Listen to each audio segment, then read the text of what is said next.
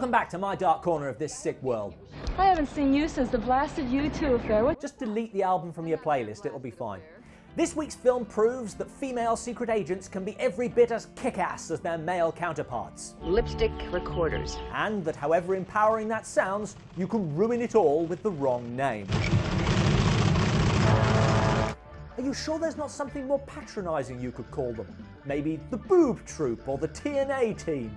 Well, I'll be in touch as soon as I round up the girls. You never see a male secret agent who's also a Chippendale, do you? Problems? Maybe they're just lulling their enemies into a false sense of security. They really think the Doll Squad can stop me. Thanks, John Q. Bad Guy. What is your evil plan, by the way? Bubonic plague. Right. One little problem with that. Dr. Kahaman will inoculate each of you against the virus plague. When holding the world to ransom, you really want something that can't be cleared up with a dose of antibiotics. Oh, it's all beginning to make sense. So, with the stakes set almost comically low, the Doll Squad springs into action. Terrific.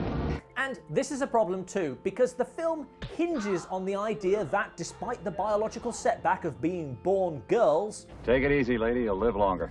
The Doll Squad are the best in the business. Try to kill me, you... But they're fucking incompetent.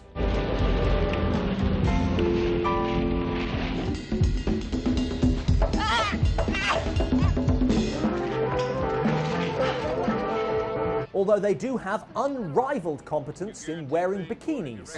Oh, absolutely. Crop tops. Assless shorts. But mostly bikinis.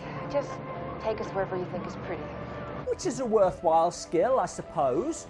I'm just not sure how much use it is when saving the world from an evil, if ultimately flawed, plan. Senator, sex and security just don't mix. They only succeed because the bad guys are even worse. You fellas like to share some cookies? The squad unmask an infiltrator. Just as I thought.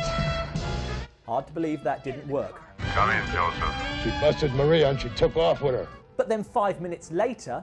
Why hasn't Maria contacted me? Because she was captured! You were told this! I'm sure Maria has everything precisely under control. Idiot bad guy or continuity error of the year? You decide. Damn it, Maria! I could almost forgive the Doll Squad because, despite its obvious sexism, glaring errors, and characters so unmemorable, I'm not even sure how many of them there are. Take cover! It does contain some of the most amusing violence ever committed to screen.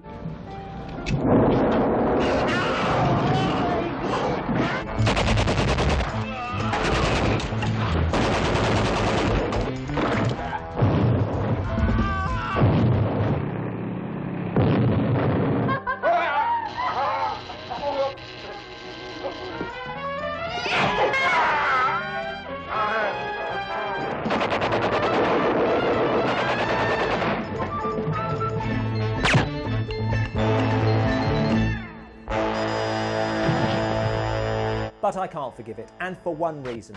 You may have noticed a similarity to Charlie's Angels, and Angels' creator, Aaron Spelling, is supposed to have got the idea from Doll Squad. The hell does that mean?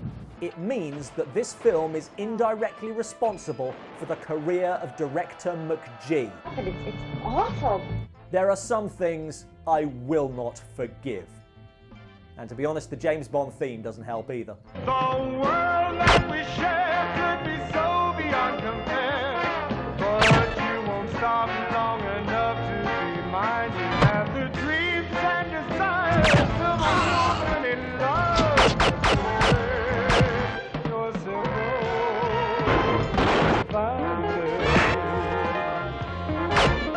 If you've got a film you'd like us to review, leave a comment below. Click here to subscribe, here to watch more reviews, or if you'd like to watch the latest episode of Dark Corners Undead, click down there.